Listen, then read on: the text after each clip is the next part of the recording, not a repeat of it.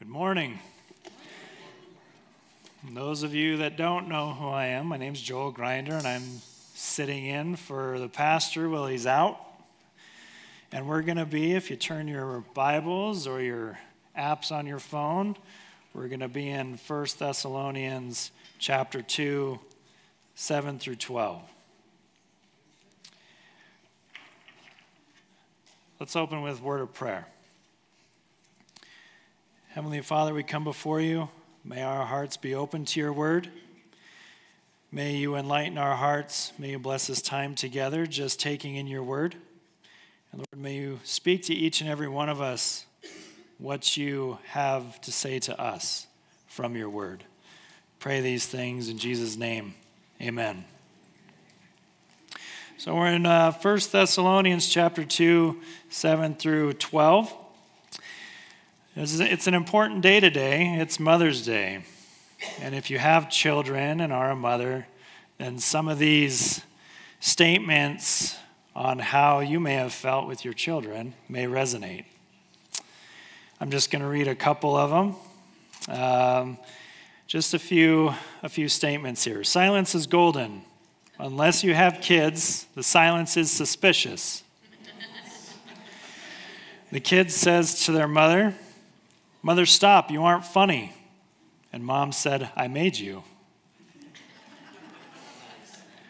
I love it when I find myself screaming, "Stop screaming at my kids." That's how I teach them irony. "Mom, what's it like to have the greatest daughter in the world?" "I don't know, ask your grandma." Being a mom to a teenager will make you understand why some animals eat their young.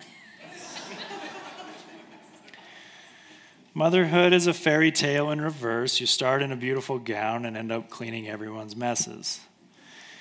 Nothing is lost until mom can't find it.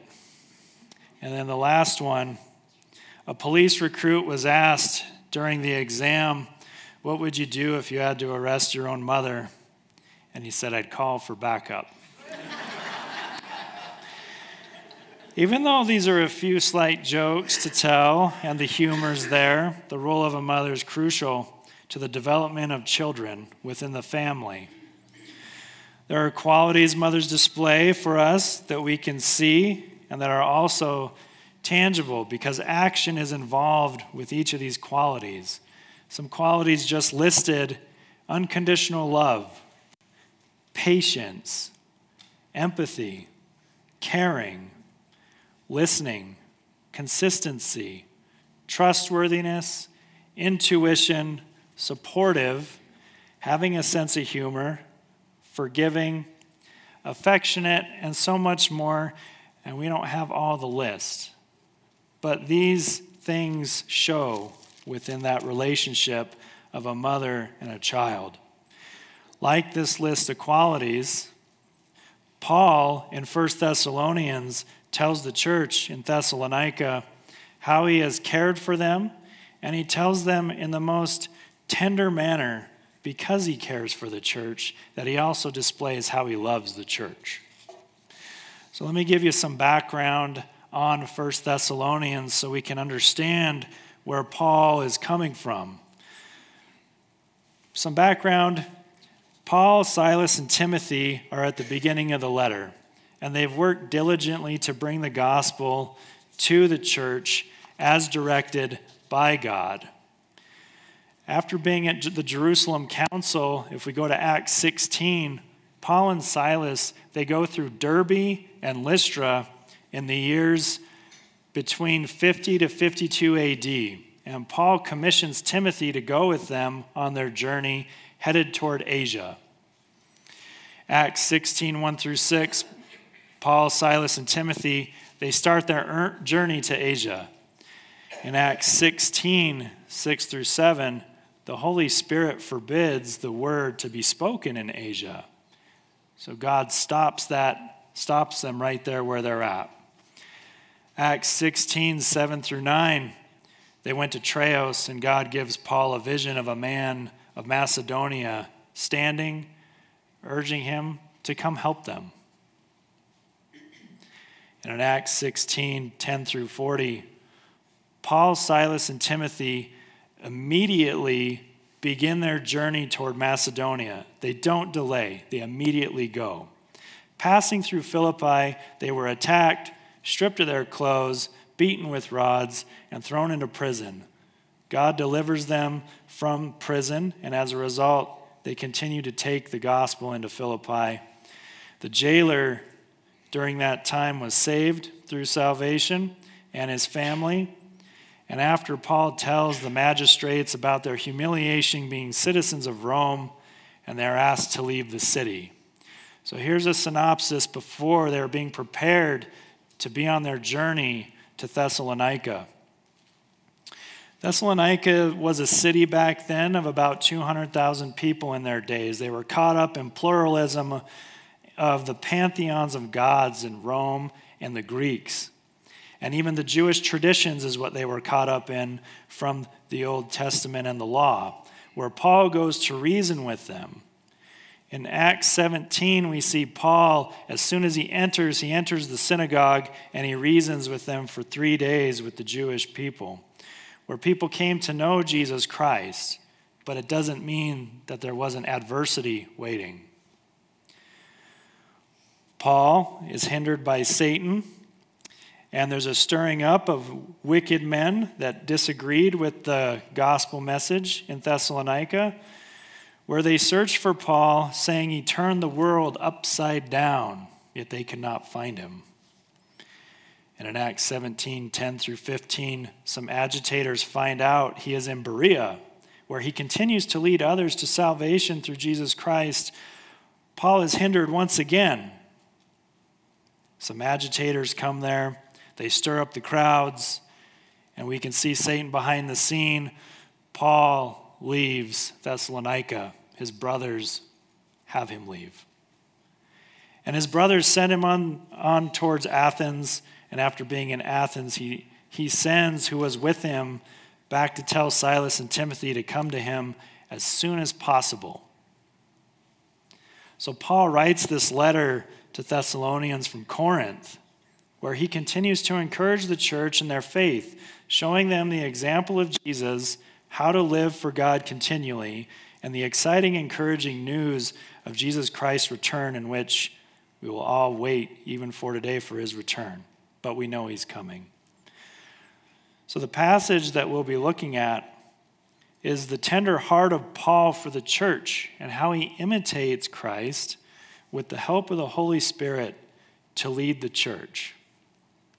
So in chapter 2, Paul begins by saying in verse 7, "But we were gentle among you, like a nursing mother taking care of her own children. So being affectionately desirous of you, we were ready to share with you not only the gospel of God, but also our own selves, because you'd become very dear to us." It's interesting that he uses this analogy of a nursing mother. We look at that and we're like, why does Paul use the analogy of a nursing mother? Well, let's look at that a little closer.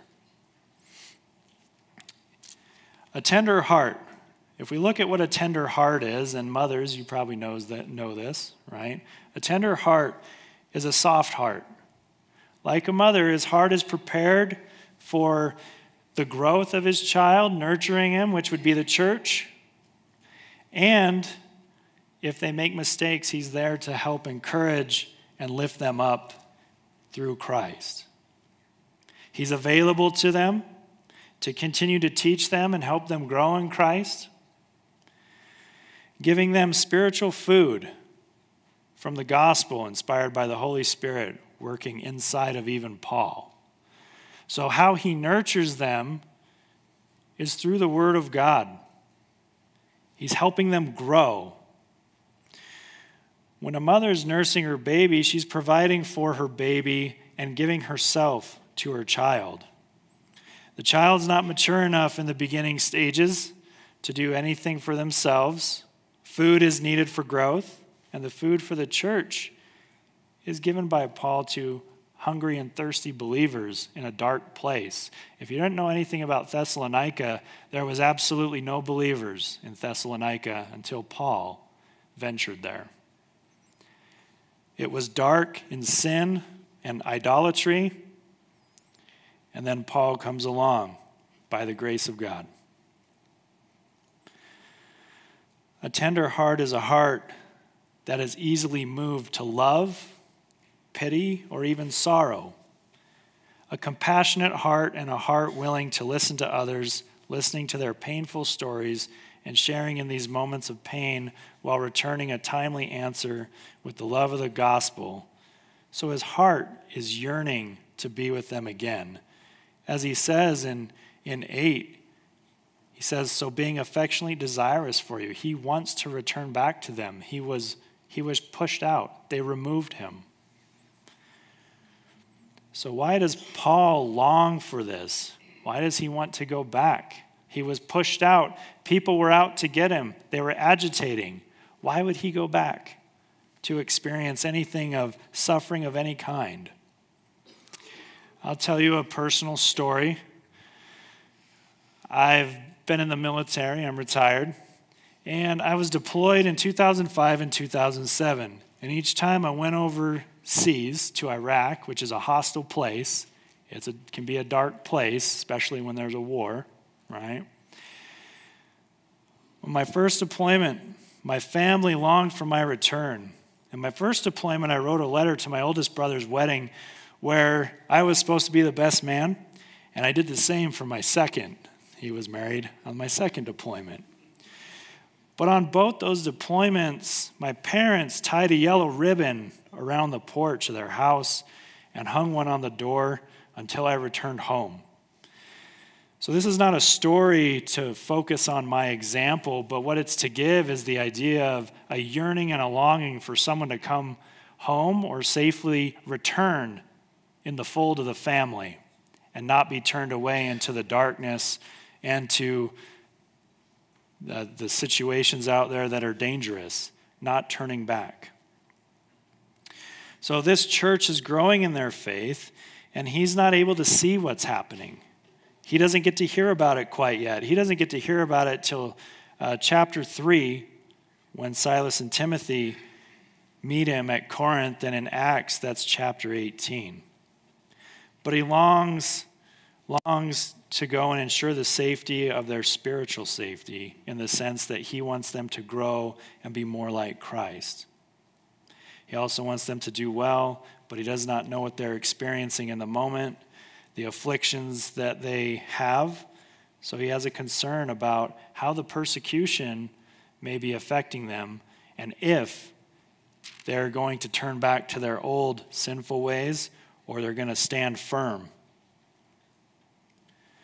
We've been studying with Pastor Adrian in Romans, and in Romans chapter 7, this isn't a good example here in Thessalonica where Paul, he has this concern of them turning back. So Paul knows what it is like in this battle between flesh and spirit, and he explains it to the church in Rome.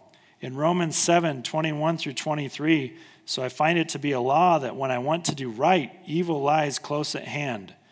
But I see in my members another law waging war against the law of my mind and making me captive to the law of sin that dwells in my members.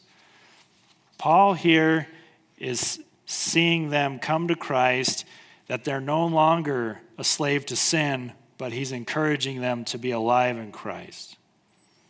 So Paul knows evil lies close at hand to the church because he experienced it by being hindered by Satan himself. So if Paul is getting hindered by Satan, then he's wondering what is happening to the church, and he's wanting word.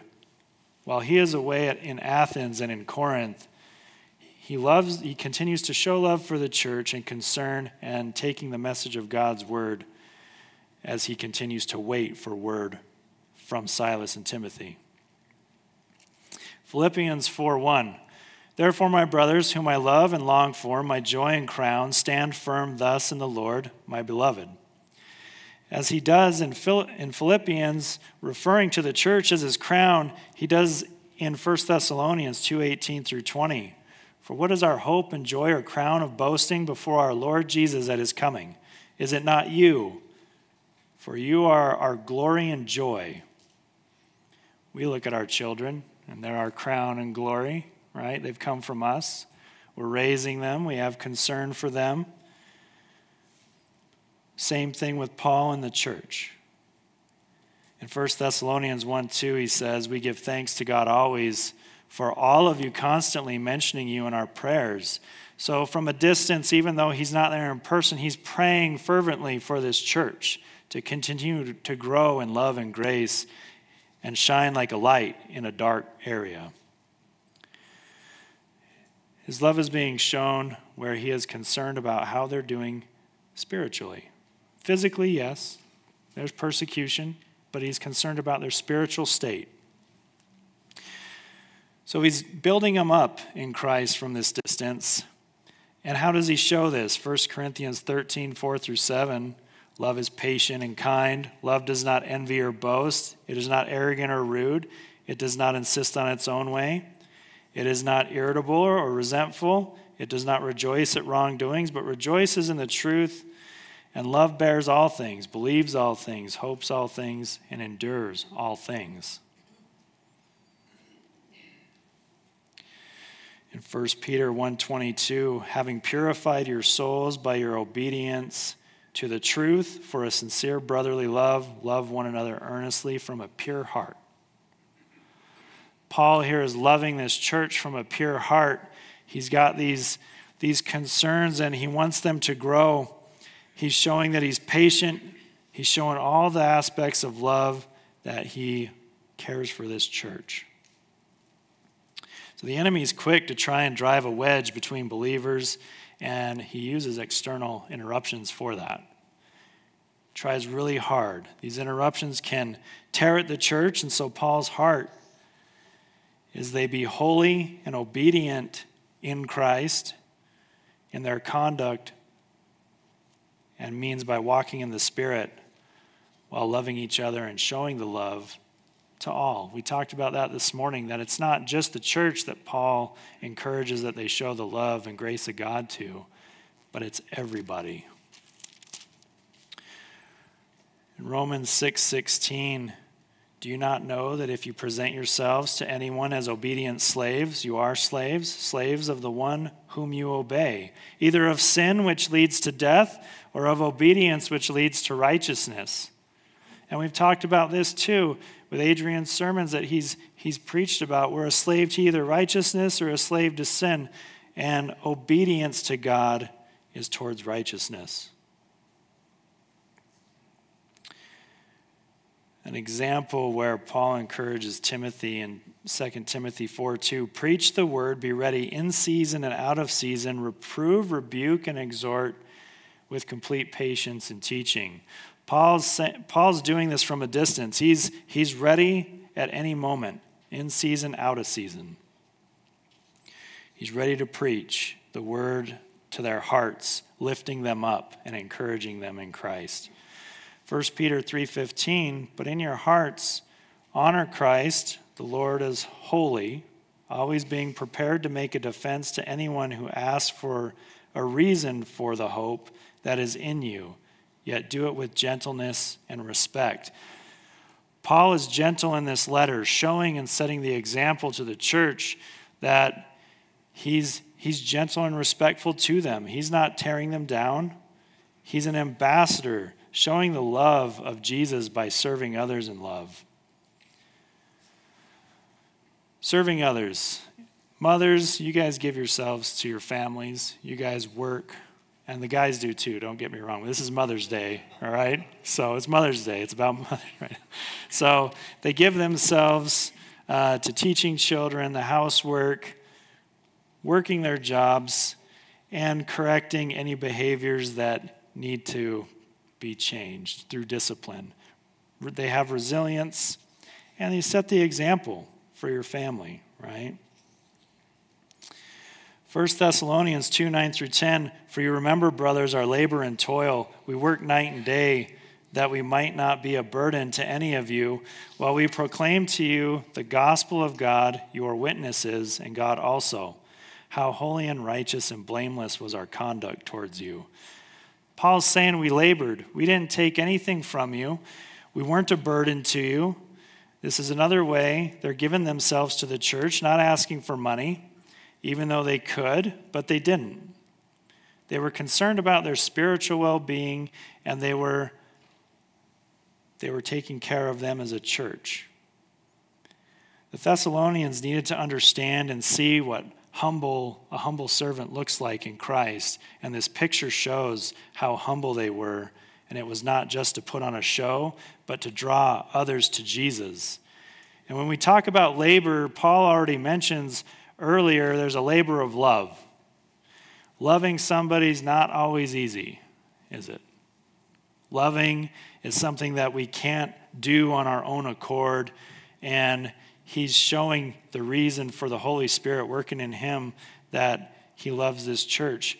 W.S. Reed says, "Work, however, even though a man may be richly endowed with gifts, cannot be anything but ultimately empty unless man realizes that its true purpose is to glorify God." Apart from God, how is Paul able to love the church? Paul didn't abandon them.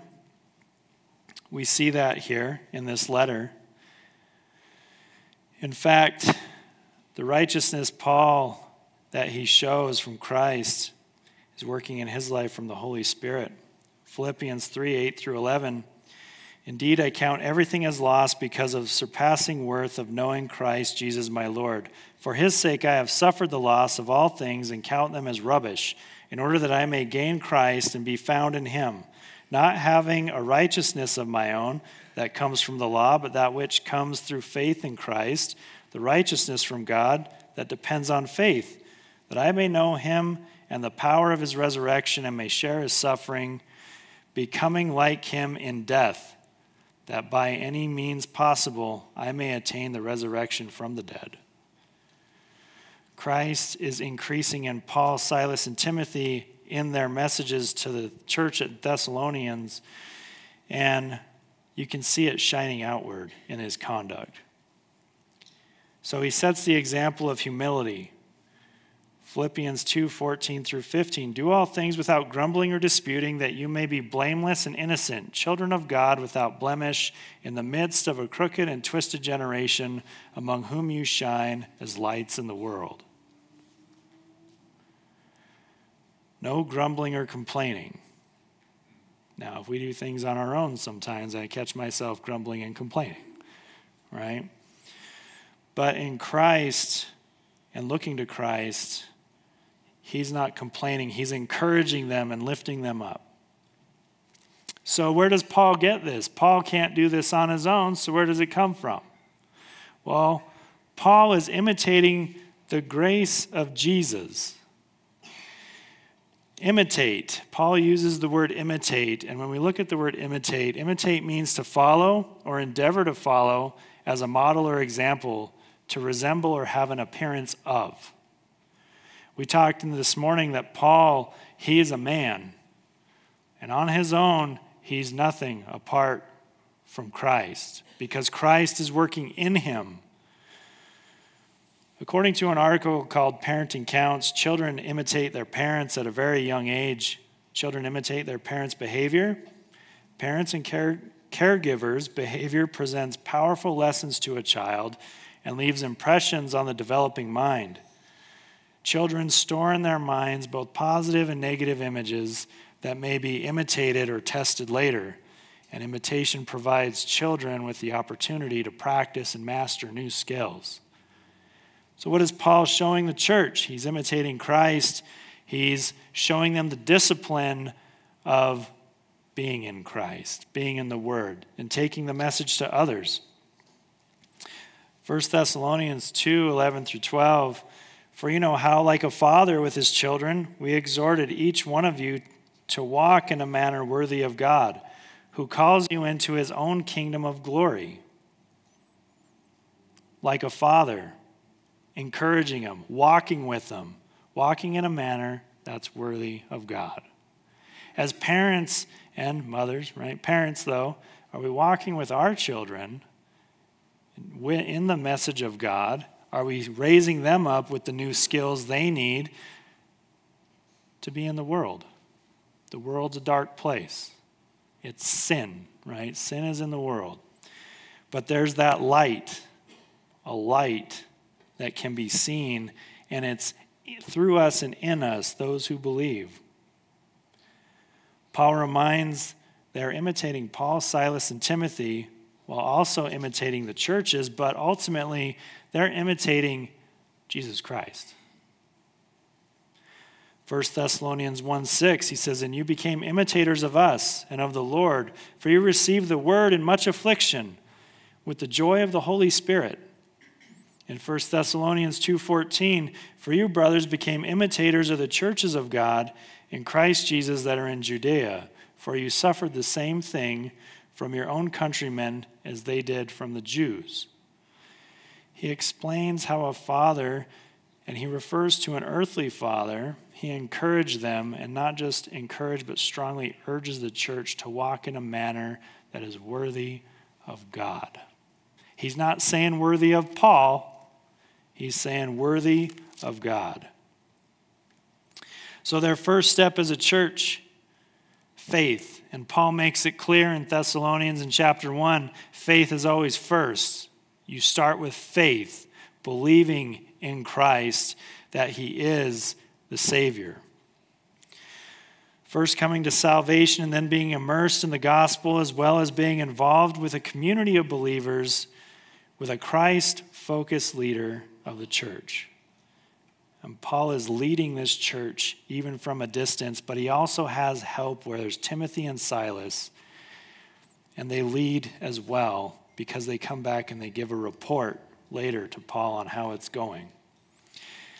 In Acts 26, we see the story that Paul tells before King Agrippa, and it's a beautiful story where he tells the king who he was before Christ and who he is after Christ being in him. And he says, "Therefore, O King Agrippa, I was not disobedient to the heavenly visions, but declared first to those in Damascus, then in Jerusalem, and throughout all the regions of Judea, and also to the Gentiles, that they should repent and turn to God, performing deeds in keeping with their repentance. For this reason, the Jews seized me in the temple and tried to kill me." The writer of the Hebrews gives us some more to look at with this, where he says, "Remember your leaders, those who spoke to you and the word of God. Consider the outcome of their way of life and imitate their faith. Jesus Christ is the same yesterday and today and forever." So Paul is being this example of a mother and a father nurturing and caring for him, but also exhorting him, encouraging him. And we also know that the Bible talks about, we use the Bible for correcting and rebuking others as well. Galatians 5:25, "If we live by the Spirit, let us also keep in step with the Spirit." Today you've seen grace highlighted in red on the slides throughout as they go about. And this is the grace of Jesus Christ for you and for me. He shed his blood and he saved us only by grace on the cross. Paul is giving himself in this loving manner, setting the example and showing the grace of God in him as well, giving himself to the church. Romans 3:23 through 25 says, "For all have sinned and fall short of the glory of God and are justified by his grace as a gift through the redemption that is in Christ Jesus, whom God put forward as a propitiation by his blood to be received by faith. This was to show God's righteousness because in his divine forbearance he had passed over former sins." We need a Savior. Paul is an example, yes, but Christ is the ultimate example of love and grace. And that's where Paul is getting this. And we've talked about in the last sermons that have been put before us with Adrian, the Holy Spirit working in us to show the love of Christ towards others and to raise those who are new in Christ and less mature to mature in Christ and get more food of the gospel. 1 Corinthians 15:10. But by the grace of God I am what I am, and his grace toward me was not in vain, and his grace toward me was not in vain. On the contrary, I worked harder than any of them, though it was not I, but the grace of God that is with me. He's showing the church at Thessalonica, it's not me, it is Christ. I am who I am. It's Christ in me that's making this difference. So are we bringing others alongside us who are new in Christ, and are we teaching the gospel? Are we speaking to others in the world and even in the church with a tender heart? Are we serving others where ourselves decrease and Jesus increases? And last, are we imitating Jesus? Imitating him, not just mimicking him, not just a mimic of what it looks like on the outside, but inside is the Holy Spirit in us that we are imitating him and shining and radiating out for the whole world to see.